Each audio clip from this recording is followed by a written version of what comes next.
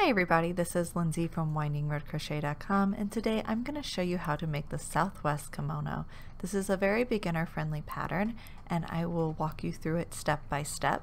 You can also get the written pattern for this in the description box below, as well as purchase a PDF version of the pattern on Etsy. So before we get started, I'm just going to show you the main design of this pattern. It is really going to be, for the most part, a 2-row repeat, but every 2 rows you're going to be working 4 more of the pink in double crochet, and then slowly you're going to start coming backwards and then deleting 4 of the pink to make this pattern. But I will show you each row until we get to our repeat. You'll repeat this pattern 3 times, this design within the pattern, and then you will make 2 of these rectangle panels, and I'll show you how to sew them together. For this pattern, I'm using 2 different colors in the Lion brand ZZ Twist, and you can get all the material information in the pattern. For each row, I'm going to be using 3 strands of yarn at a time, and instead of carrying 1 strand of gray, that is just my choice, but I did it so I'd have a nice clean look on the pink and not have that gray peeking through. You're also going to need a size J crochet hook, and right now we'll go ahead and get started. You're going to start by making a chain. I'm going to chain 57. I am making the middle of the 3 sizes for this pattern. There is a extra small size, a medium and large size, and an extra large and 2X size. This is meant to be worn loose, so that's why the sizes kind of blend together a little bit. So once you've completed your chain, all you're going to do is work a double crochet into the 3rd chain from the hook and in every chain all the way across. For this size, it's going to leave us with a total of 55 double crochet stitches. If you are enjoying this video tutorial, make sure to subscribe to my channel because I will be sharing more video tutorials every week. I'm just finishing up my last double crochet here, and then we can begin row 2. Row 2 is another easy row. We are just going to chain 2, turn our work, and then double crochet in every stitch across. Or if you know how to do it, you can also do a standing double crochet. You can do this by pulling up your hook, wrapping it around that yarn that you just pulled up, pull up a loop, insert it into your next stitch, pull up a loop, and then complete your double crochet. This is called a standing double crochet, and I've been using this to get a much cleaner edge on the side of my work. But you definitely can just chain 2 and work a double crochet into the 1st stitch. That works just as well. But I will be using the standing double crochet for the entirety of this project. And so again, for row 2, you're just going to double crochet into each stitch all the way across. So I'm just finishing up row 2 here, and as we do row 3 and 4, these are going to be our 2-row repeat, so the rows are going to stay exactly the same with how you do your stitches.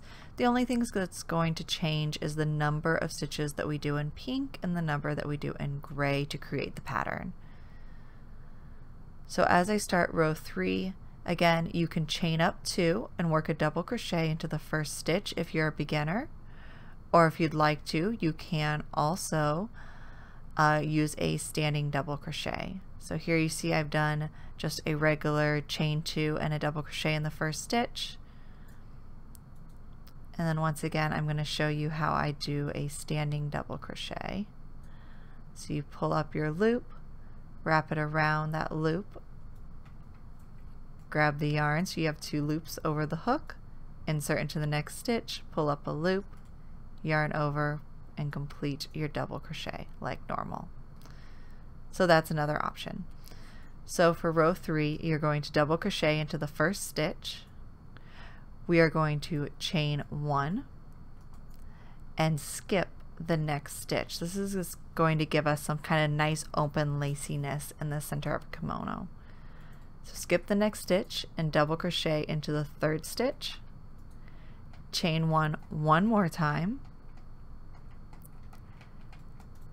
skip the next stitch and double crochet into the 5th stitch, And then this is actually the stitch that we are going to chain colors. So we have this nice open stitchness, and since we are changing colors, I'm actually going to redo this stitch altogether. To change colors, you'll yarn over, insert your hook to make your next stitch, yarn over, pull through the first 2 loops, and then to change your colors, you're just going to grab your next strand of yarn and use this to complete your double crochet. So yarn over with the new color,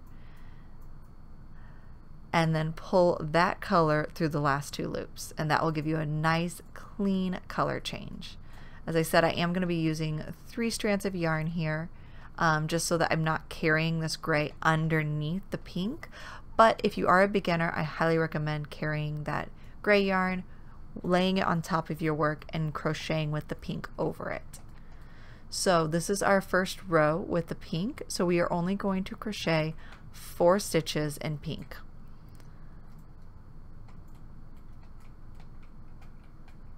Stitch 3, and here is stitch number 4.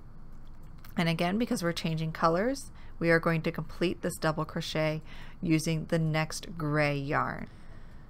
So we'll just grab our next strand of gray and pull that through the last 2 loops.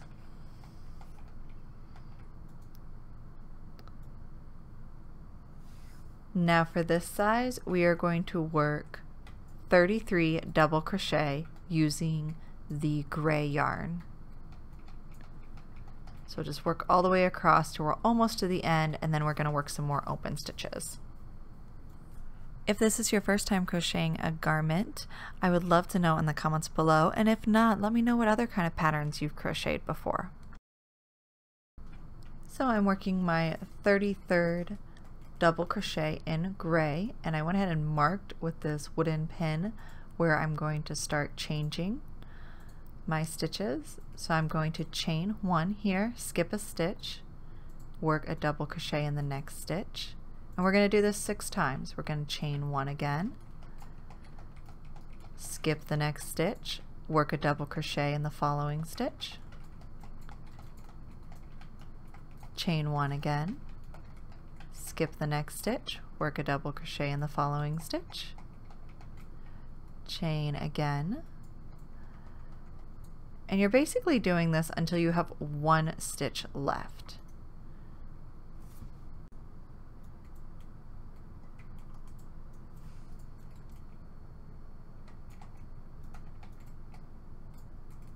So once we repeated this 6 times, all we're going to do is work a double crochet into the very last stitch, and that will end this row. So now when we go to work row 4, we are basically going to do the exact same thing we did in row 3, just in reverse. So everywhere you chain and skipped a stitch, you're going to do that again, and every stitch that was gray is going to remain gray.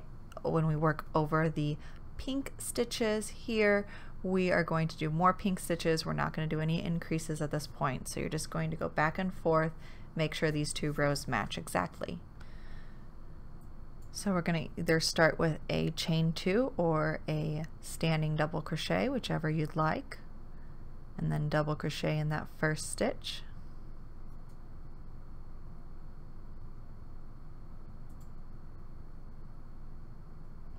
Then you're going to double crochet into the next stitch. And the following stitch is a chain 1. So we will chain 1, skip the chain space, and work a double crochet into the next stitch. And then repeat that 5 more times. So chain 1, skip the chain space, and double crochet into the next stitch. And just keep that up until you have no more chain spaces to skip.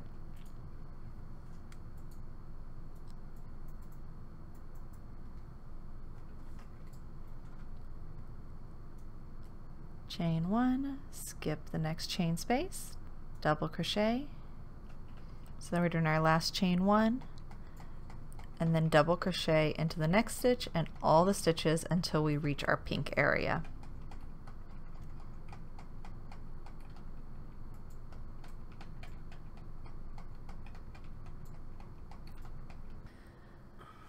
So then when you get to the point where your stitches underneath are changing to pink, we are going to make pink double crochets into the pink stitches from the previous row. So I'm just changing my colors. Again, I'm using 3 strands of yarn, so I'm not carrying my yarn underneath these stitches. And then I just make my 4 double crochet in pink. 1, 2, 3,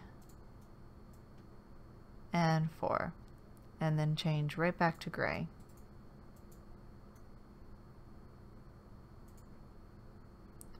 Yarn over, complete the last double crochet with the gray to change colors.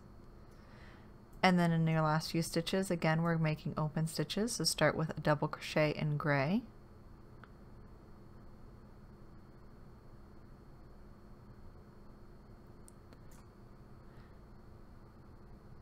From here we will chain 1, skip the chain space, and work a double crochet into the next stitch. Chain 1 once more, oops, chain 1 again, and then double crochet into the very last stitch, and that completes this row. So all of your rows coming up are going to be exact repeats of this row. The only thing that's going to change is that we are going to move out and do 4 additional pinks in the next row. So I will show you each row what it's going to look like, but we aren't going to be crocheting through it. So here you can see I've worked rows 5 and 6, and again they are exactly the same as the previous 2 rows. We just did an additional 4 double crochet in the pink. So there's a total of 8 double crochet in the pink on both of these rows, and then the rest are in the gray.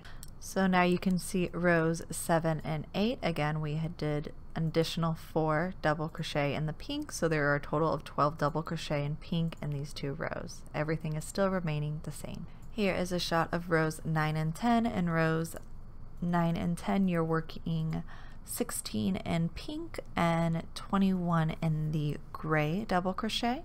For rows 11 and 12, you're working 20 stitches in pink and 17 stitches in the gray. For rows 13 and 14, you're working 24 stitches in pink and 13 in the gray.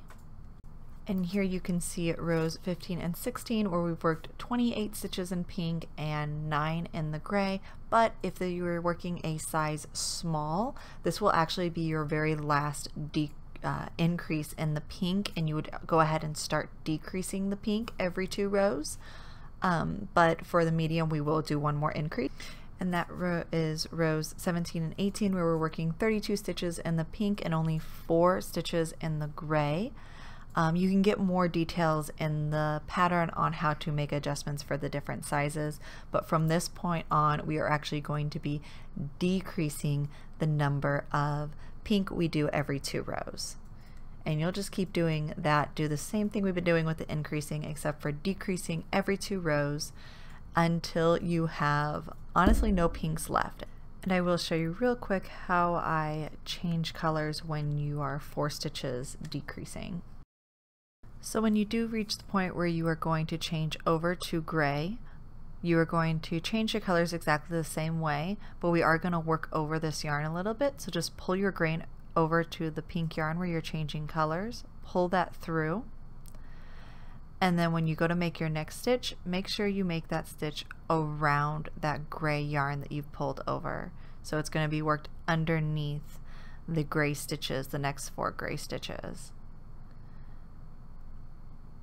And that way it hides that yarn, but yet you don't have to clip the yarn and have an additional yarn tail to weave in.